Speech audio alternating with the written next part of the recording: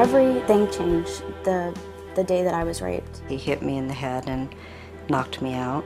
I remember holding the closet thinking, what just happened? A month later, I found out I was pregnant. If this is happening to me, surely I'm not the only one.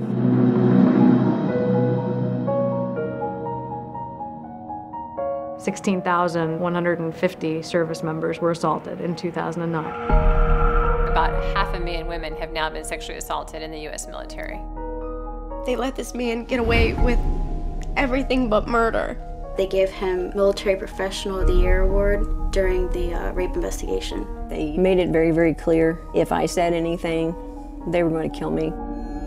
Most Americans assume that there is access to a system of justice. You would think that because the military is about protecting our country, that certainly they would want to protect their own. We're a country who needs every good soldier to make sure we have a strong military defense. How many women are leaving the military because they've been sexually assaulted or raped?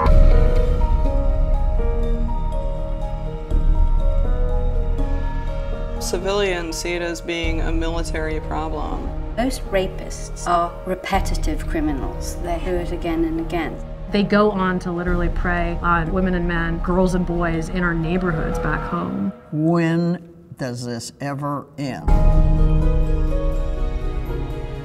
It's very difficult to do a story on the most powerful institution in the world. The Department of Defense has a history of covering up sexual offense problems. I don't know who you think elected you to defy the Congress of the United States.